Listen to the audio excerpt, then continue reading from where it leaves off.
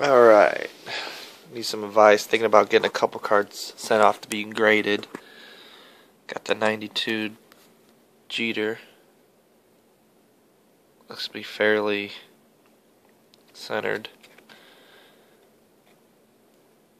No creases. Thinking about that. Pull this out of my traded set. A little off, top to bottom, but it's cherry. Thinking about sending that off to get graded. Yeah, this freeze. This 23 out of 25. I love numbered cards. Mike Trout. Just sold my Ginter one. Thinking about that one. Looks pretty centered decently. Autograph looks decent. Thinking about getting the autograph graded too. Got two Jeter rookies here. Pulled them both out. One out of my set, and then one I already had. Looks to be fairly decent. One looks a little bit brighter in color. Could be the case though. But I mean, there's nothing wrong with it.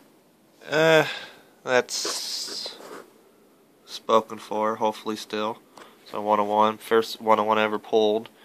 Pulled out a hobby box. That's supposed to be out of rip cards, but I don't know how the hell I got out of there. Yeah, I think those are the only ones I want to send out to get graded. And yeah, it's not even worth it. But yeah, I'm still going through a lot of them. Still got the whole up there cases of cards to go through. But I went through a few of these and I don't know. We'll see what. I got a lot of just whatevers, you know. I don't know. Still gonna go through them and look. Big Nolan Ryan fan. A lot of Nolan Ryans. Mike Trout, you know, just whatever. A lot of stuff here. This is thinking about getting it graded.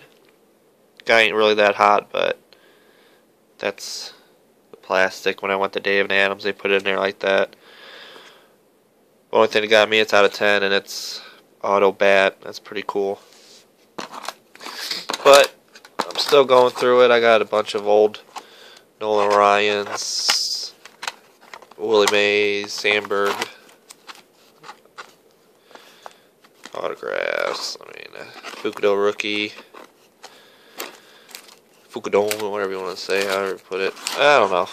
So, if you guys think those cards I showed you are worth getting graded, just let me know. So, alright, cool.